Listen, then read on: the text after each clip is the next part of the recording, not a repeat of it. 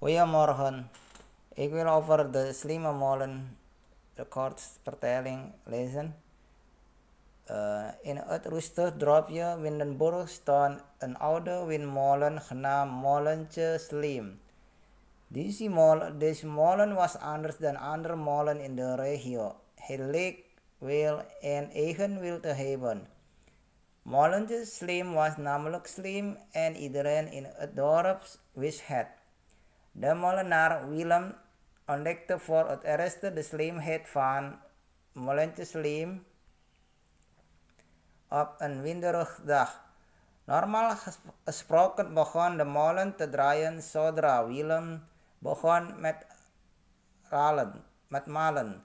Maar de dag leek molentje Slim niet te willen bewegen. In plaats daarvan begon het zachtjes te zoomen.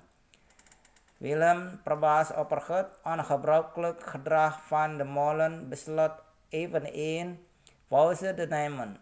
Tot zijn verbazing begon molentje Slim plotseling weer te draaien, zodra hij een lekker kopje koffie had gezet. Al snel ontdekte het hele dorp de slimme streken van molentje Slim. De molen leek te weten wanneer het graan het beste gemalen kon worden.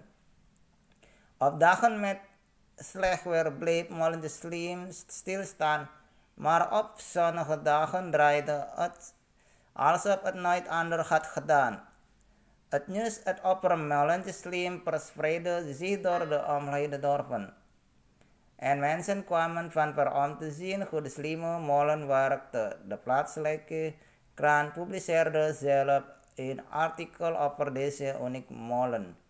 Op een dag kwam een professor in de werktuigbouwkunde naar Windenburg om molentje Slim te bestuderen. Na grondig onderzoek concludeerde de professor dat de molen was uitgerust met een speciaal mechanisme dat reageerde op omstandigheden en de stemming van de molenaar. Het dorp besloot molentje Slim te eren met een feest. Er werd een groot bord voor de molen geplaatst met de tekst: Molentje Slim, de wijze meester van de wind en de graanvelden. Het dorp vierde de slimheid van de molen met muziek, dans en natuurlijk vers gemalen meel van molentje Slim. En zo hing de legende van molentje Slim, de geschiedenis van Windenburg in alles. Een slimme molen die niet alleen meel produceerde, maar ook de harten van de mensen veroverde met zijn unieke intelligentie.